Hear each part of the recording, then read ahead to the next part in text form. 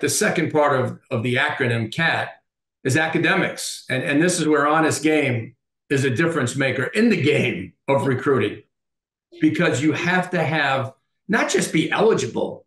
Okay, that was my mentality, unfortunately, coming out of high school, is to be eligible. We all know now it's not about being eligible, it's about maximizing your academic situation.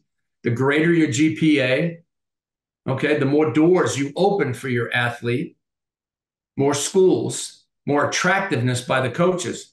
The business of recruiting is time for coaches. They don't want to spend a lot of time wasting their time. So when they get someone to come to their campus, the character piece and the academic piece, if they can be self-disciplined in both, that saves the coaching staff so much time and so much worry. We understand that as parents.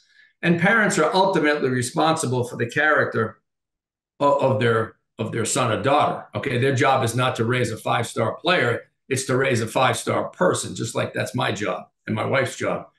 But the academic piece is different. And this is where Honest Game comes in.